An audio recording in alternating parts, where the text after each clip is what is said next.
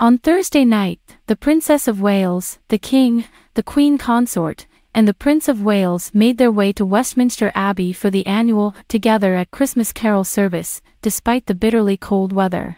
It was business as usual for a beaming Catherine, who was the first to arrive for the concert hosted by herself. She was later joined by her family, placing a supportive hand on Prince George's back as he entered the service hand in hand with his sister Princess Charlotte and father Prince William. When the Waleses appeared at the event, they received huge cheers from the public with shouts of, "Catherine, we love you, William, we love you." According to the UK's Express, about 500 people braved the cold outside the Abbey for the arrival of the Prince and Princess of Wales for the concert.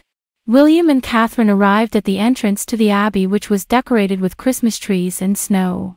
As the Waleses emerged from their car, a huge cry went up from the adoring crowd. Brazilian national Ella Santos from London waited for hours ahead of the royal family's arrival. She cried, "Prince William, we love you. Catherine, we love you. We support you. We love this family so much." There were cries of, "We support you even more," as the family walked the short distance to the Abbey doors as a crowd of photographers' lights flashed. The Waleses were swiftly followed by King Charles and Queen Consort Camilla, who waved to the crowds lining the street outside the Abbey.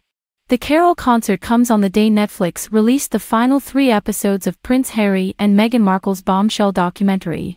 But support for the royal family was strong among the crowd cheering the arrival of the King, Queen Consort, William, Catherine, and their children. Ella said, "What Harry and Meghan claim they are doing to them is exactly what they are doing to the royal family.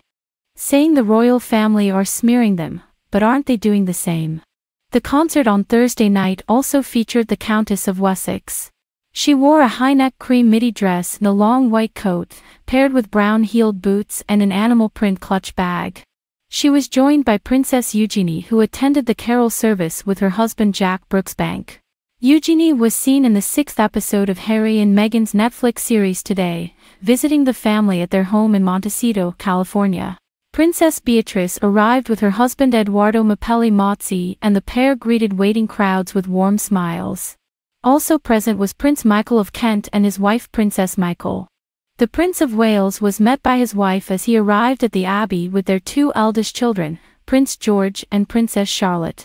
The young princess wore a deep red coat, a shade matching her mother's dress, while Prince William showcased a coordinated maroon tie. The mother of 3 added matching high heels and carried a pair of gloves and a croc clutch bag. She wore coordinating earrings in the same tones, and let her signature blow-dried hairstyle and subtle makeup accentuate her flawless lines. The Princess of Wales greeted clergy at the door of the Abbey before going inside, where she chatted with guests and enthusiastically high-fived children. Catherine met and thanked those taking part in the service, including Paddington star Hugh Bonneville and singer Melanie C. Catherine's parents Carol and Michael Middleton were at the concert, as well as her sister Pippa and her husband James Matthews, and her brother James and his wife Ollie Z. More than 1,800 people gathered at the Abbey for the concert, staged to recognize the selfless efforts of individuals, families, and communities across the UK, and celebrate and showcase the joy that human connection and togetherness can bring. Kensington Palace said the second carol service Catherine has held is dedicated to the late Queen Elizabeth II and the values she demonstrated throughout her life, including duty, empathy, faith, service, kindness, compassion, and support for others. The palace said these principles are shared and personified by the inspirational guests who have been invited to the Abbey in recognition of their tireless work to help and care for those around them. A Christmas tree in the Abbey is decorated with small Paddington Bear decorations, a nod to the late Queen's famous sketch, while guests were greeted with atmospheric snowflakes from a snow machine as they arrived at the entrance.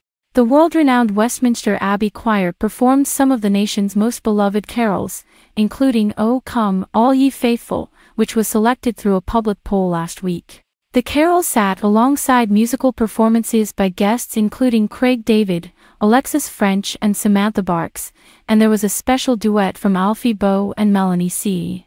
The event will be broadcast as part of Royal Carols, Together at Christmas, a special program narrated by actress Catherine Zeta-Jones, airing on ITV1 on Christmas Eve.